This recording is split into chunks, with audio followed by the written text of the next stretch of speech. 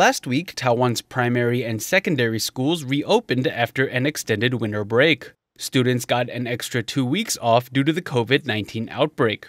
This week, universities are back in session.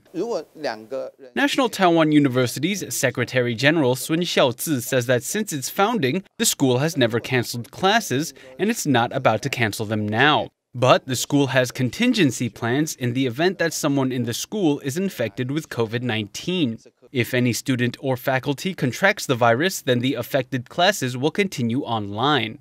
Sun says that if 2 or more people are infected with COVID-19 on any of the school's many campuses, then that entire campus will be shut down. He says that if any 2 people in a college are infected, then all in-person lectures will stop and online learning will be instituted school-wide. Right now, everyone entering school buildings will have their temperature checked. Everyone connected to the university also needs to fill out a questionnaire about their travel history and general health. That will help reduce concern about the possibility of infection taking place on school grounds. Leslie Liao, RTI News.